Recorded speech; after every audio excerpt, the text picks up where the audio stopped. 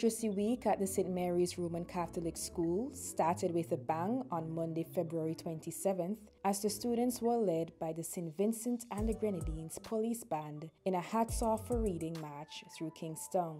Literacy Week, which culminates on Friday, March 3rd at the St. Mary's Roman Catholic School, saw primary schools across the nation designing activities to raise awareness about the importance of reading and to inspire students and families to make reading part of their daily lives. On Monday, students at the school wore colorful paper hats inspired by the theme, Reading with Tradition and Change, From Whence We Came to the 21st Century. Members of the School Literacy Week Committee, Raphaelia Adams, told Searchlight that the students love activities like these as the Hats Off March is usually a crowd pleaser at the school.